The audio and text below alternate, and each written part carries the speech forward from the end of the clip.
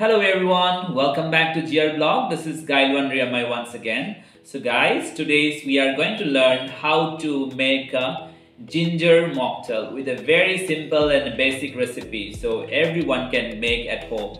But if you want to make at home, you have to watch the video till the end. So also, if you're new to my channel, don't forget to subscribe, and if you're subscribing, you know what you have to do. You have to press the bell icon, so whenever I upload a new video, so you'll get a notification. So without any further delay, can we start? To make a ginger mocktail, I have some ingredients with me. Actually, I already washed and kept it ready. So this is the mint, few sprigs of mint, and also we have julienne cuts of ginger, and we have a lime wedges. And here we go, we have a ginger syrup. You can also get this ginger syrup from the market, but I made it at home. So if you want to learn how to make a ginger syrup, we can comment below so I can show you how to make a ginger syrup at home. Also, I require a Fanta, and definitely I need lots of ice.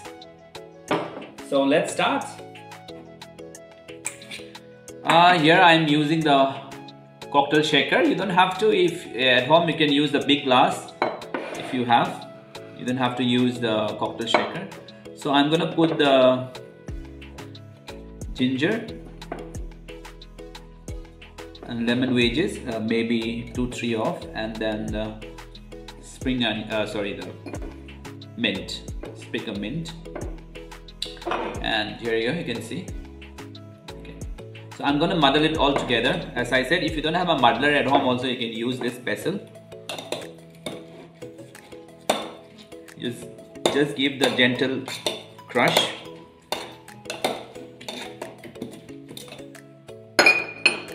That's it. I'm not going to over crush it, so I just give them a gentle crush like this.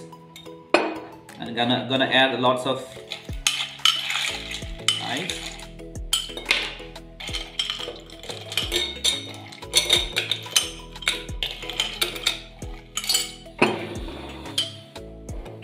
And my ginger syrup, maybe 60 ml.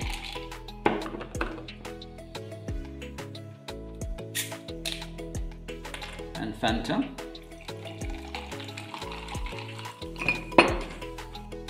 And stir it. It's very simple actually. So you can taste.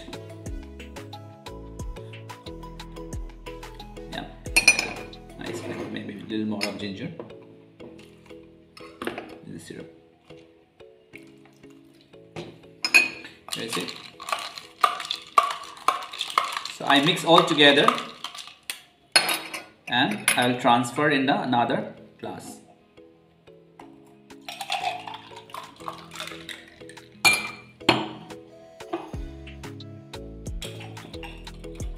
My ginger mocktail is ready. So guys, as I said, this is very simple method of making, so you can make it and enjoy with your friends and family. And thank you very much for watching my video till the end, and definitely I'll be coming back with the new videos and new cooking vlog. And till then, bye bye.